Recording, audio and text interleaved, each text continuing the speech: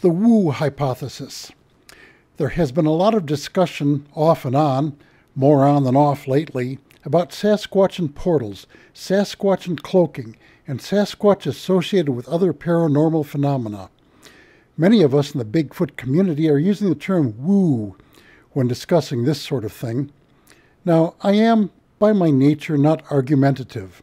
I always assume, as a working hypothesis, that people who have observed and reported Sasquatch engaging in paranormal activities, or woo, are not lying about their observations, until proven otherwise.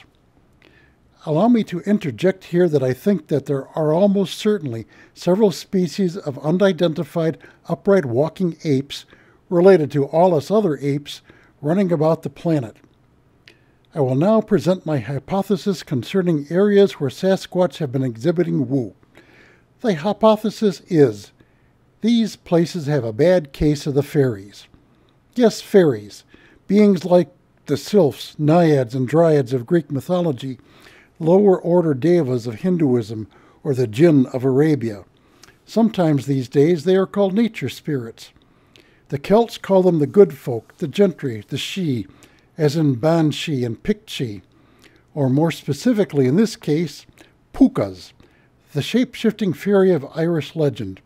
Pookas lead people astray, as is illustrated in the stage play Harvey.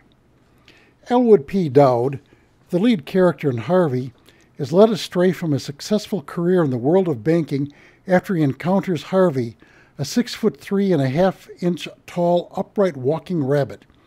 Harvey talks Elwood into leaving banking and, instead, spending his day socializing with the lower classes in a local bar.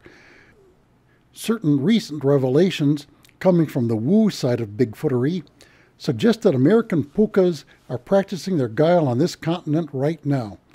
Every older culture all over the world has stories about non-physical entities that can delude humans and sometimes manifest a seeable form, make audible noises, produce smellable odors, induce emotions in the observer, and generally make things go bump in the night. John Keel proposed that such entities are hostile to humans and come from some other dimension with naughty intentions. I think they are perfectly natural entities that occasionally like to flabbergast us. The form they assume is taken from our minds and the current surrounding culture, as are their actions, which is why much of what they do is inexplicable. I personally have occasionally run into some of these buggers, a subject which I have elaborated upon in other quasi-theories. Now, where do these creatures come from?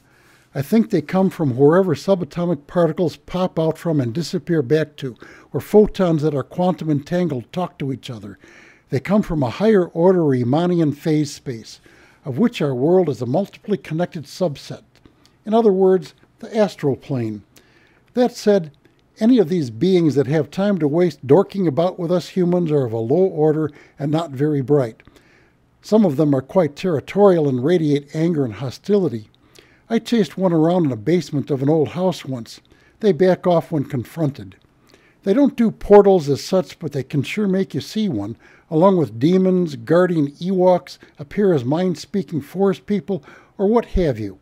So in conclusion, if the Bigfoot you are seeing comes from a portal, that ain't a Bigfoot, it's a bloody fairy.